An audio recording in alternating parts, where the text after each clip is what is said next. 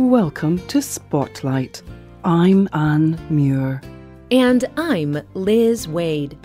Spotlight uses a special English method of broadcasting. It is easier for people to understand, no matter where in the world they live.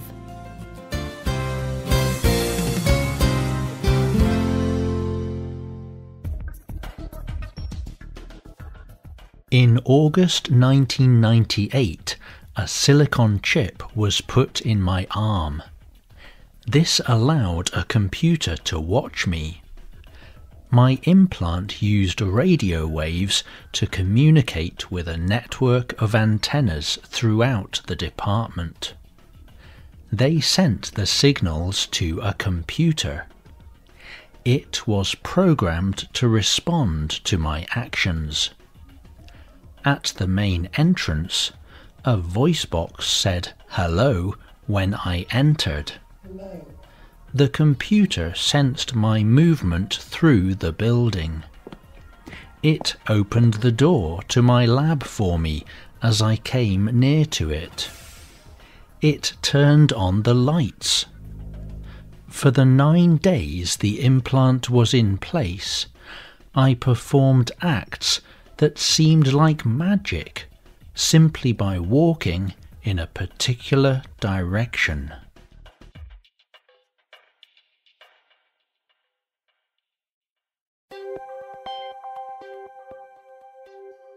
Kevin Warwick wrote about this experiment with becoming part machine in Wired magazine.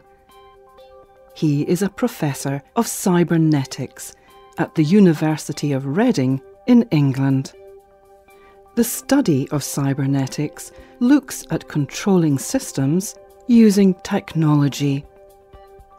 Warwick had a silicon chip called an implant. There are many people interested in trying this kind of experiment called body hacking. These people want to change their bodies with technology. But there are many questions about it. Today's spotlight is on body hacking.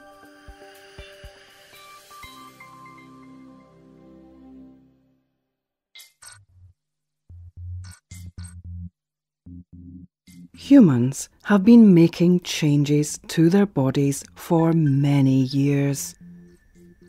Some people have mechanical implants for medical or health reasons. This technology can help their hearts work regularly or help them to hear.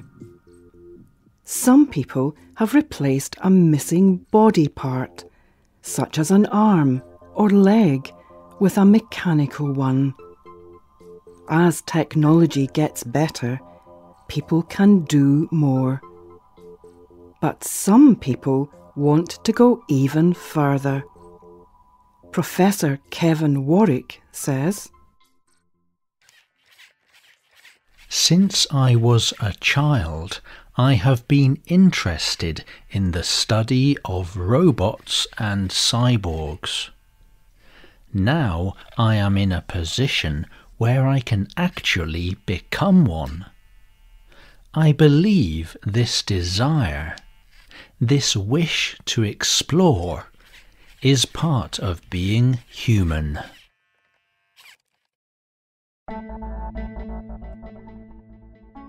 Kevin Warwick became a cyborg when he had a computer implanted or put into his arm.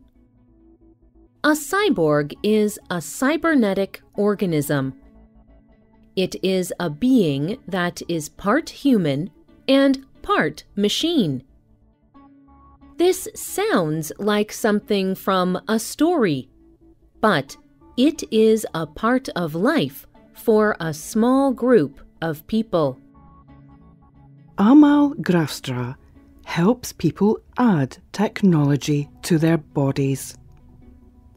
Grafstra mainly works with small chips or tags that contain electronically stored information. These are called RFID chips. They are as small as a grain of rice. People use them in many ways. They can be used to open doors or help find things that are lost, and in many other ways. Graafstra has implanted RFID chips in himself and in many other people. People changing their bodies with technology call themselves body hackers. Hacking is a way of breaking into something. Body hackers are exploring the relationship between the natural human body and technology. They try to make their bodies do things beyond what humans can usually do. Graafstra told the news organization NPR, "Body hackers view the world differently. They believe technology has reached a point where it can improve the human body, instead of just fixing what is broken. A patient may someday very soon come and say, 'My eye is totally fine, but I want an eye that can see infrared, and I want an eye that can zoom.'"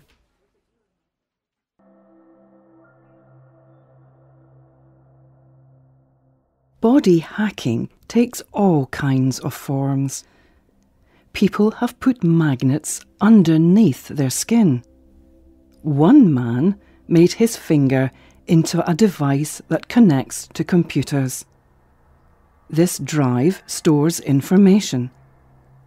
Yet another man attached devices into his head to let him listen to music. Australian artist Professor Stellark even attached an extra ear to his arm. These are only a few of the ways that humans have tried to use technology to become more than human. Neil Harbisson from Spain was born with a problem with his eyes.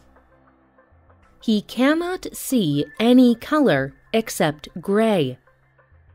So he had an implant made that plays color for him. He has a camera attached to the back of his head. From this, a long, curved antenna hangs in front of his face. It makes sound to let him know what color things are as he sees them. The antenna works so well that Harbisson can even see colors that other humans cannot. It is also connected to the internet. Harbisson no longer considers himself human at all. He calls himself a cyborg. Harbisson created the Cyborg Foundation. This organisation educates people about cyborgs. Not everyone is happy about the cyborg movement. There are many difficult ideas to think about. Some people say that it is too dangerous. This is especially true when people implant machines into themselves without a doctor's help. There is a lot that is unknown about body hacking. No one can know what the result of some implants will be. Many people think that the mix of the human body and technology is too risky. Some body hackers have experienced extreme feelings of unexplained fear after getting their implants. And some people simply believe that the human body should remain as it is. They think it is wrong to change the body from its natural state.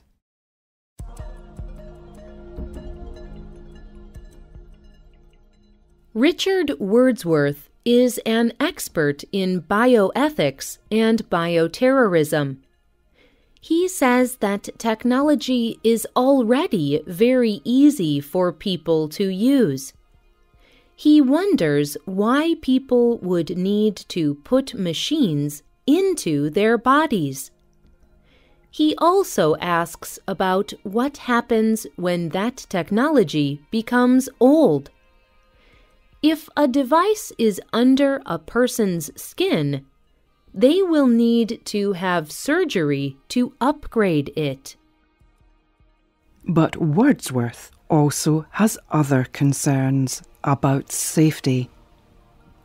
Could technology in our bodies actually make us more open to danger? What happens if someone hacks into a person? They could have a lot of power over a body. Wordsworth tells Vice.com, I already give huge amounts of personal data over to my network provider. But with my phone, I can unplug if I want to. I can turn off my handset and put it in a drawer. I could not do this as easily if the technology was buried somewhere in my arm. There are still only a few people who practice body hacking. Will body hacking become a larger movement? And is it worth the danger? For Kevin Warwick, the answer is easy. He tells Wired, My entire team is working with me to bring humans and technology together in a way that has never been attempted. The excitement of looking into a new world, the world of cyborgs, is worth the risks.